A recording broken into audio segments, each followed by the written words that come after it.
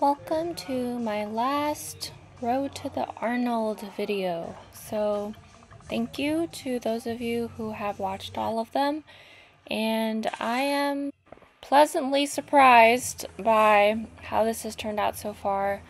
I wasn't really sure what I was going to do with this prep other than just document my training from week to week and kind of have something to look back at for future preps and see how things change as I get progressively more tired. This is footage from my last 2 weeks of training. I haven't had any crazy PRs with bench. I've had some rep PRs, but singles are still a little bit hit or miss. I have gotten more consistent with my setup and have found a way to be able to not get dizzy, hopefully. I am aware that the deadlift video where I hit a PR single has been the only thing that I've posted on Instagram all prep. I just haven't really had any juice left to really think about posting on Instagram, and I just prefer to post on YouTube even though it gets a lot less views. It just gives me a place to really think out how training is going and digest it rather than just post something quick on the gram. The heavy deadlift day has been the most daunting. It has also been the one that I feel like has been a little bit more predictable compared to bench, at least as far as how singles progress, but I will be taking some time after this meet prep is over to really try to work on optimizing bracing for deadlifts, because I do think that there's a lot of room for improvement. I think I am now more convincingly pulling sumo, as it seems like I've been pulling sumo for a while because I've been watching all of these sumo deadlift videos, but I was just conventional not too long ago, and I've been competing for, I think this is my 8th year, and I'd say more than 50% of those years have still been conventional. So I think I'm now convinced, at least I've convinced myself, that I pull sumo.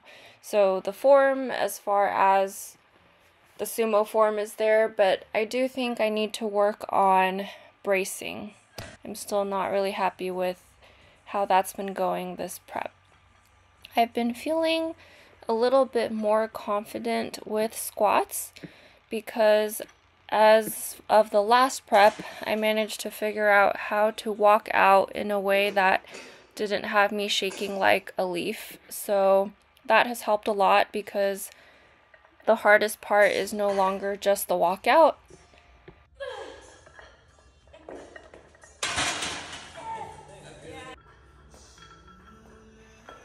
I've also made a lot of progress with doing reps or many sets of PR reps. So 125 kilos for 6 feels way lighter after going down from the top single.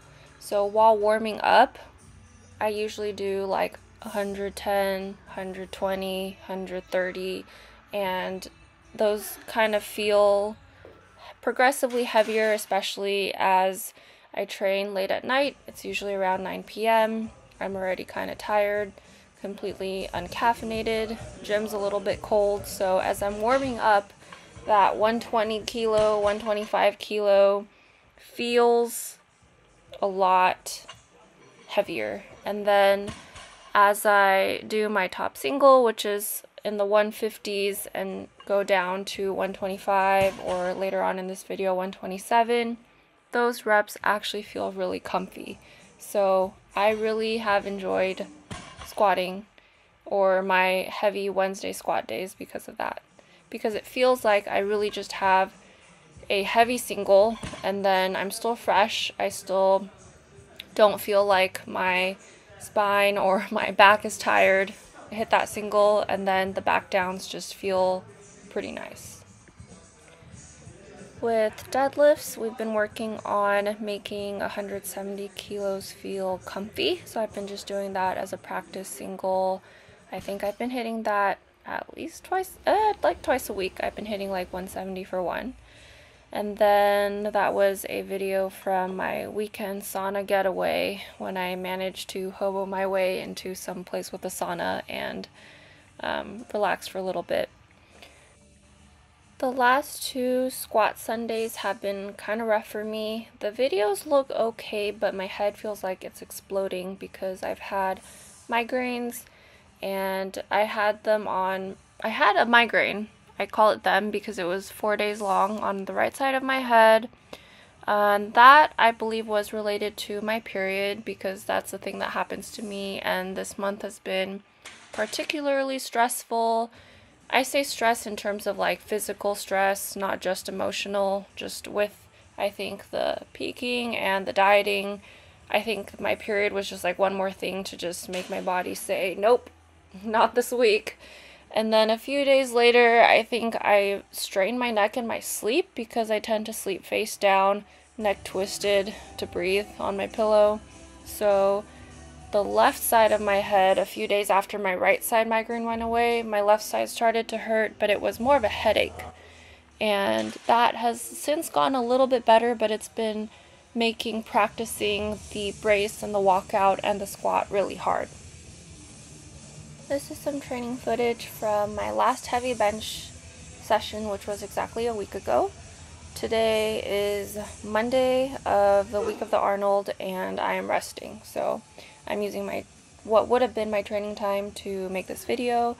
I hit 92.5 for 5, and that felt okay. And then I rested a whole 10 minutes, and actually it was more like 9 minutes, but I thought that would be enough time, and it probably was. I don't think resting any longer would have really helped, but with these, it gets kind of tricky because like the last rep, or what would be the last rep for me in each set, is really, really hard. And the first ones are like kind of okay, and then I just kind of lose gas halfway.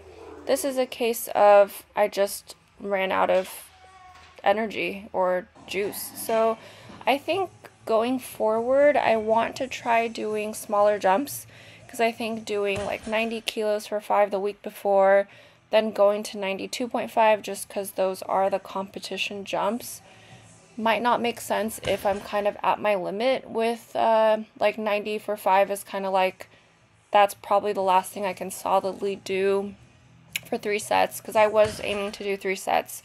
So maybe in the future I could try doing like 91. Like 91, 92, because I do have half kilo plates, or at least have access to those, so that might be the way to go.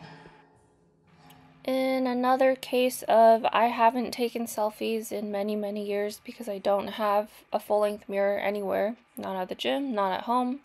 You can see that lighting makes a huge difference, and when there are just pieces of equipment laying around and you're posing, you might just fall over, and that's what you get. This is my last heavy squat session from last Wednesday, and it's 127.5 for 6. And I think I was going to do more sets than I ended up doing, but because it was the last heavy week, we kind of ended up calling it after the set. And I think what seemed like, because Grant's there to watch me, he can kind of see how tired I am, but it seems like we're kind of reducing the amount of sets that I was planning on doing. That last rep was kind of slow, and I don't honestly think I had another set there that day. Because of the migraines that I mentioned earlier, it kind of messed with my eating going into those last 3 days of the bench, the deadlift, and the squat. I usually have a little bit more carbs earlier in the week just to make sure I'm pretty well fueled for those sessions and to give my body a little bit of a break from the cutting. But I had no appetite and just felt like I couldn't really make myself eat. So I was definitely like, I had less juice going into those sessions, and unfortunately those were the heaviest sessions for my whole prep. But also I was like, if I have no appetite, it's not the worst if I continue to cut. This is a bench session at home, my last training session at home, and I was supposed to do 195 pounds for a set of 8, but I could kind of tell that if I tried to go for the last rep, there was a good chance that I would get stuck, and rather than kind of waste my energy getting stuck, knowing I still had a few more harder sets after that, I just decided to call it at 7. But 195 for 7 is still not too bad. These are deadlifts from last Friday. I do 3 sets of 155 kilos for 5, and then I do my practice singles.